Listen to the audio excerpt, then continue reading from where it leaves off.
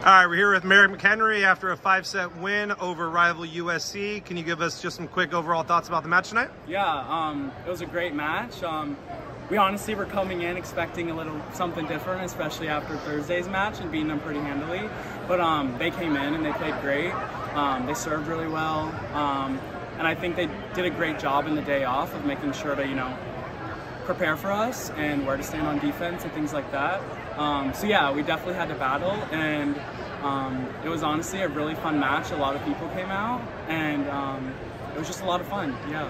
Two things about that. Talk to us a little bit about that crowd. This is one of the bigger crowds I've seen here at Pauley Pavilion in a while. Yeah, totally.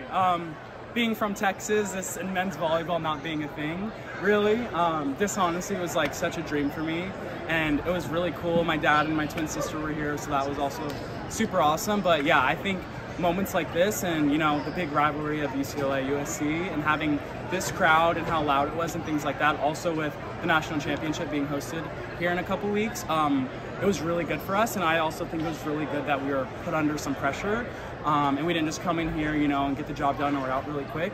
Even Spraw talked about how he loves that, we're feeling a little pressure right now and it's not going to be easy, but I think having the crowd here also is just super good when it comes to preparing for even things like BYU soon. But yeah, and also just seeing Bruin fans coming out and seeing the students here, it honestly just means a lot to us, and it honestly just makes me personally so proud to be a Bruin, and it makes me just love it here more. But honestly, the crowd honestly had a great part in the match tonight for sure.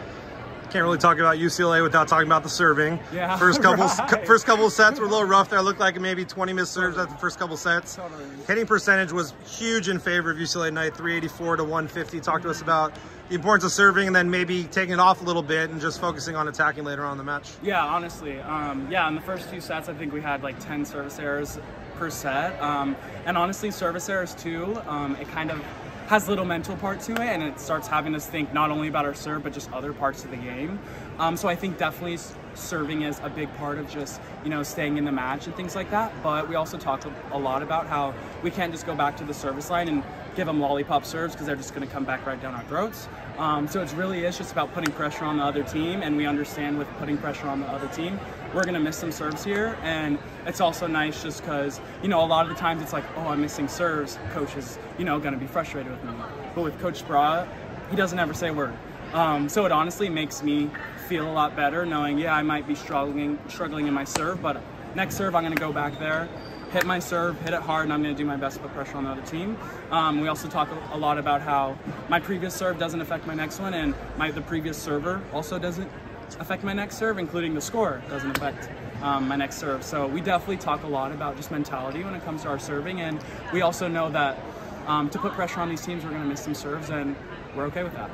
Yeah. Talk briefly about playing against Sam Coburn these last couple of days, man, yeah. And especially seeing him play against Kevin with Kevin starting now, yeah. That's kind of gotta be fun to witness, right? No, it's so cool. I actually just got the chills about it a little bit. But yeah, we miss Kevin.